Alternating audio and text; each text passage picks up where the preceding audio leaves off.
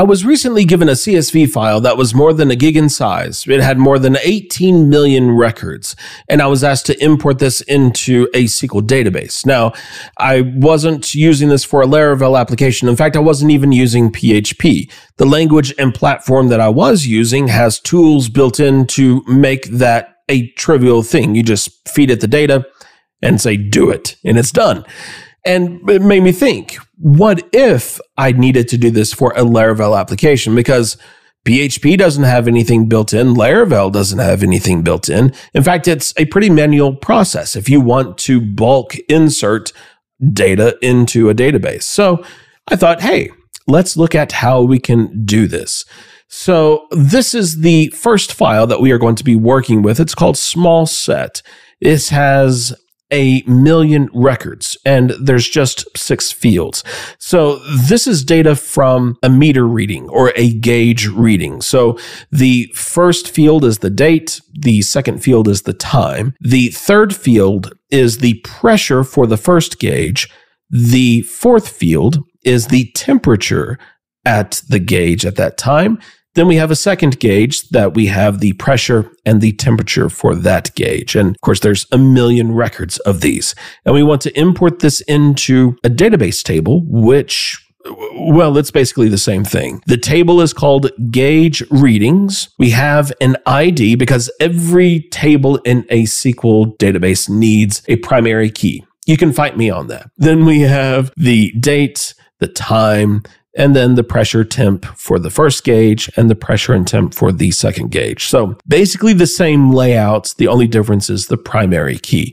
Now, one thing to note about the data in the CSV, the date is in a month, day, year format, which means that we will need to convert that into a year, month, day format. But we can get started by doing something like this. Maybe as we are reading the file, and we can do that using fgetCSV, we can pass in the file handle. We don't need to specify the length, but we do need to specify the separator. And as long as this doesn't return false, then we will keep reading the file. And for every row that we read, we could go ahead and say we will take that data and insert that into our database. And I'm just going to paste this in so that we take the data from the row, which is just a normal index-based array, and then we feed that into an array that has the column names. So here we can see that log date is being converted into the year, month, day format. That's what our database needs. But very straightforward, and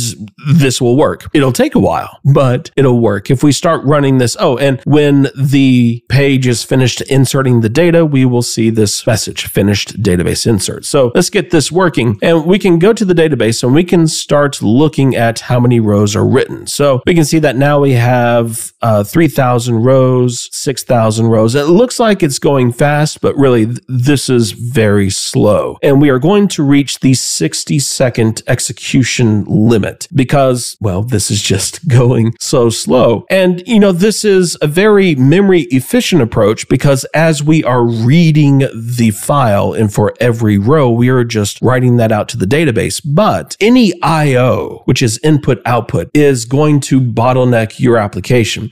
And in this particular case, we are making a lot of database statements. For every row that we read in that CSV file, we are sending that data off to the database.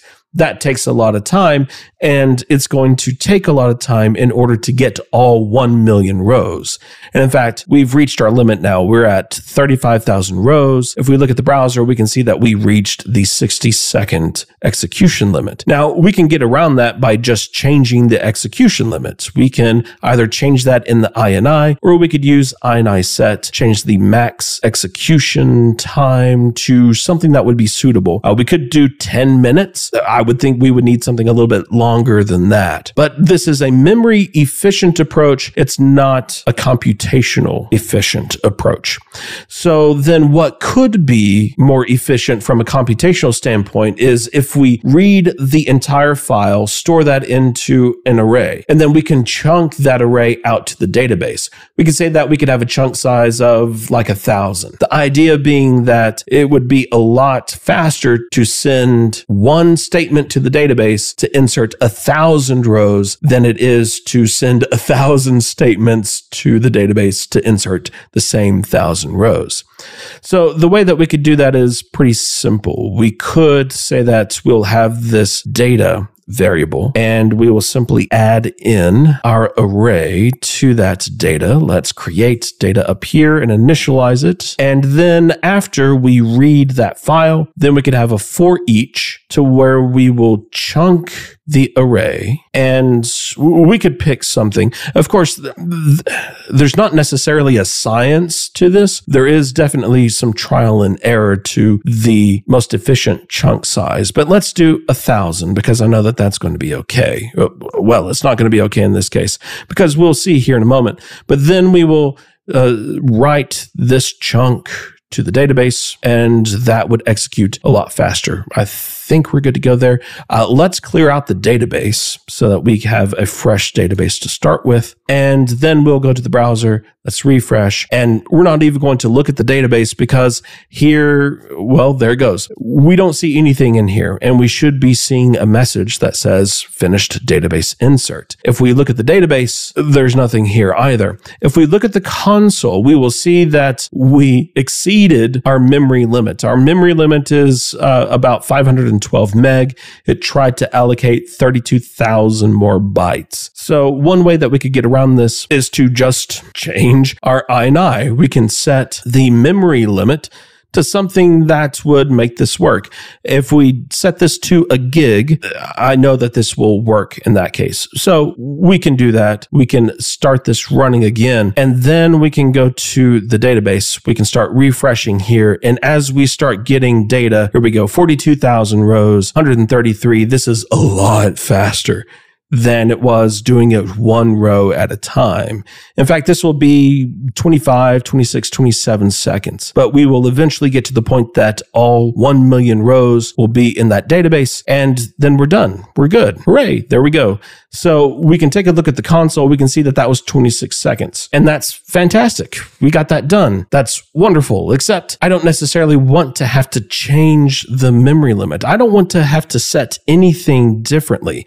I want to be able to work within the confines of the limits of our application or whatever environment that we are in.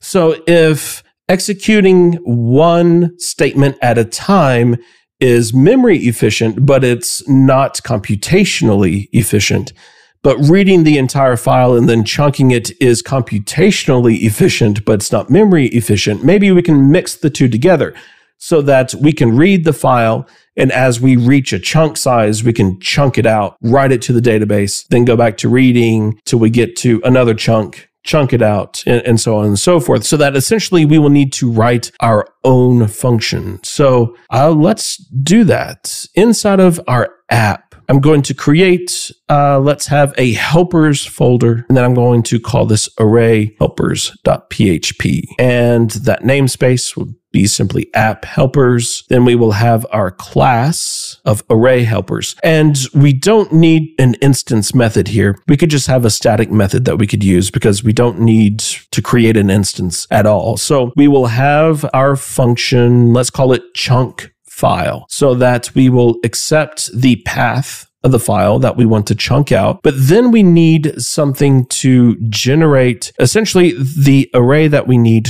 We could just lift this out and use this directly inside of our helpers array, but that makes this function specific to this particular database. And I would prefer to have something that we could use for any database table. So let's say that we will have a callable generator, and that is going to generate the array that we would need to have the columns and their appropriate values. So we will have the generator, then we will have an int for the chunk size. And then from there, we just need to lift some of our existing code, like opening the file, creating our data array, but then we also need to close that file. And we could use the same loop that we used before, that while loop, except that we would need a counter because we would need to know whenever we reach the chunk size to chunk that out.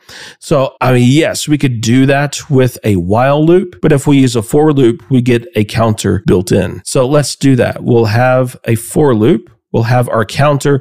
I use the variable name of II for my counters. That's just a personal preference because if I need to search for that variable, II stands out a lot more than just I. So there you go. We'll initialize that as 1. Our condition is going to be the same thing so that we are going to read each row one at a time, and then we will increment our counter. So that the first thing we will do is call generator. We will pass in the row and we will add that to our data array. But then we need to chunk it out whenever we reach the chunk size. So one way that we could do that is to just count our data array. However, I want to do this. We are going to take our counter and divide it by our chunk size. And if the remainder is 0, then we know that we have a multiple of our chunk size. So we know that then we will need to yield our data. And this is much faster and much more efficient than counting the array because there is some computational overhead involved with counting an array. A simple arithmetic operation is going to be a lot better. So after we yield the data, we want to reset the data so that we can fill it up with more rows. And then after we exit the loop, we need to check if our data is not empty, because if it's not, then we need to yield that out. And then finally, we will close the file. Okay, so let's go back over this just to make sure I didn't miss anything.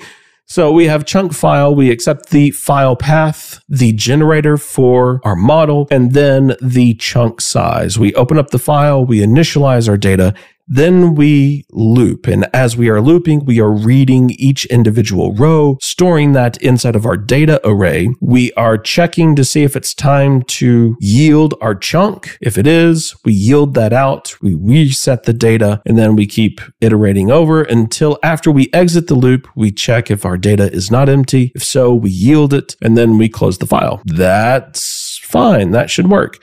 So now here, we don't need this while, but we do need our generator, don't we? So let's just do this. Let's have generate row. We'll create a closure that is going to accept the row, and then we will simply return our data like that. So that now, instead of calling array chunk, we will use our array helpers and chunk file. We will pass in the small path. Our chunk size is going to be 1,000, but we do need to use that generate row as our second argument, and that should work fine. I think that's gonna work. So let's make sure our INI settings are default. We're good to go there. Let's reset our database, and then we will execute this code, and we will see that this is probably going to execute a little bit faster, but we'll get that going. Let's take a look at the database. Let's refresh. We can see that we are at 288,000. This is going pretty quickly, just like it did before, to the point that we will get to 1 million rows. And as we can see, this is memory efficient. It's also computationally efficient, and we can see the execution time. So that took 25 seconds. So I would be okay with this, except that we could improve this a little bit more. Now, in this particular case, it's not going to be that big of a deal because I don't have any foreign keys or anything like that. But if you are inserting data into a database table that either has indexes or if there are some foreign key constraints, that could slow down this whole process because the database also has to take that into account as data is being inserted. So one thing that we could do before we insert anything would be to use our DB facade and execute a SQL statement. Actually, we need to execute multiple ones so that we can set the foreign key checks option to 0, but then we also want to disable any keys that we might have. So we will alter our table, which is called gauge readings, and we will disable keys. Then we will execute our bulk insert, and then we essentially need to undo those changes so that we enable keys, and then we set the foreign key checks to 1. Now I'm going to execute that, but through the magic of editing, we'll see that, well, that took about the same amount of time, but then again, I don't have any keys, I don't have any indexes built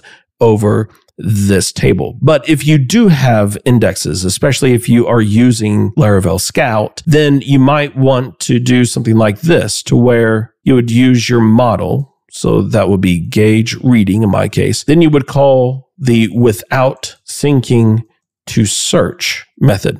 What this is going to do is essentially turn off the indexing so that inside of this closure, anything we execute here will be done without the indexing. So there we can turn off the foreign key checks, disable the keys, execute our bulk insert, and then re-enable those settings. Now, once again, this is only useful if you are using Laravel Scout. So if you're not using Scout, and if your model does not have the searchable trait, then you don't have to worry about this without syncing to search. Now, there's one other way that we can bulk insert data, and that is specific for a MySQL or a MariaDB database.